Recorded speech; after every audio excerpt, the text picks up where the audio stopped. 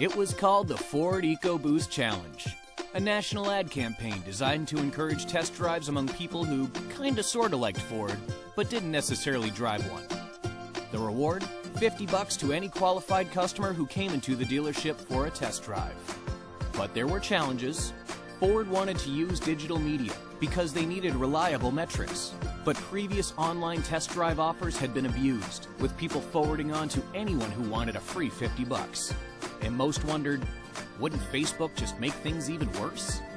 Finally, Ford also wanted to run the challenge exclusively in their Great Lakes region, an area where car company loyalty runs deep and conquest sales are hard to come by. So, they came to Flashpoint for what we call Pinpoint Test Drive.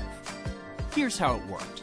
First, using Facebook's data partners, we started by leveraging our proprietary mix of geography, interests, offline behavior, and vehicle ownership.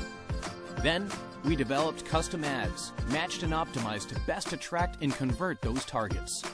Then we served up our $50 test drive offer exclusively to our desired targets' newsfeed. Once they clicked on the offer, we tagged them.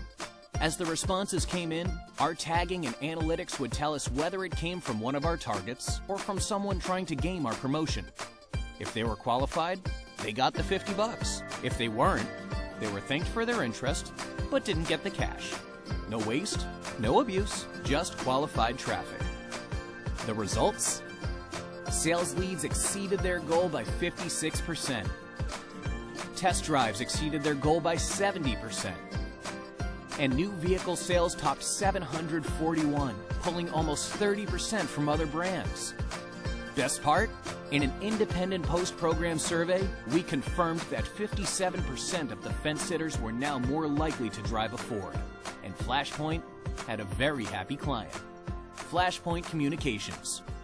Imagine, create, start something.